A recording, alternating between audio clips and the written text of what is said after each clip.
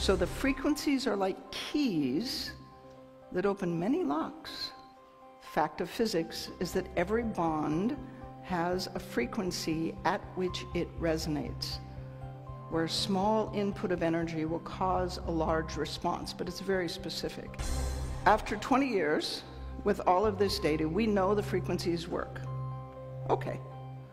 They produce predictable, reproducible results. I can do it, but more important, you can do it. Genes are turned on by injury, and they determine the rate of healing, okay? The frequencies change these genes and speed up healing. Look at this. At day 11, you can't tell that she had surgery at all. That's not possible. It takes almost 3 months to look like that. And she had 80-minute treatment immediately after surgery, and then once a day for 7 days, and at day 11, she looked like that.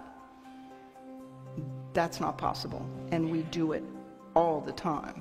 Fibromyalgia from spine trauma. That's 2 million patients just in the US. It's about 30% of all fibromyalgia patients. They come in with their pain at an average of a 7. They leave with their pain at an average of a 1 after 90 minutes. And 58% of them recover.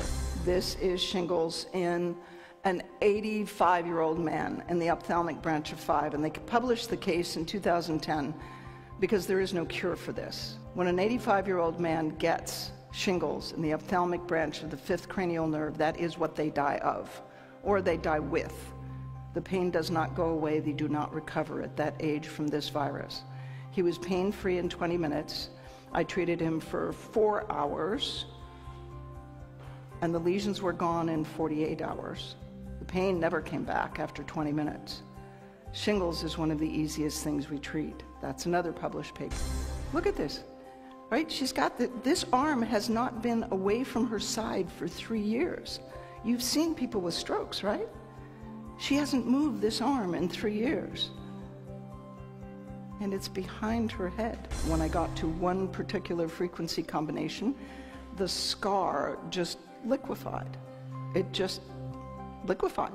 The thing that keeps me going, and the thing I would like you to join me in, is to imagine how many lives will change when you have a key that opens many locks very specifically.